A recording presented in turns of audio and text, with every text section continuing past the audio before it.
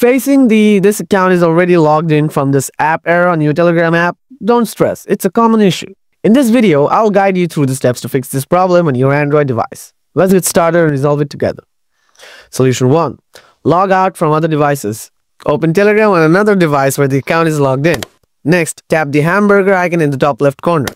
Then tap Settings. Scroll down and tap Devices. After that, click Terminate all other sessions. Finally, press Terminate to confirm. Solution 2. Clear Telegram app's cache and data. Press and hold on the Telegram app icon. Next, press the I icon or app info. Scroll down. Now tap Storage. Then press Clear Data. After that, select Manage Space. Next, tap Clear Cache and tap Clear Cache again from the pop-up. Solution 3. Install the Telegram app and reinstall it.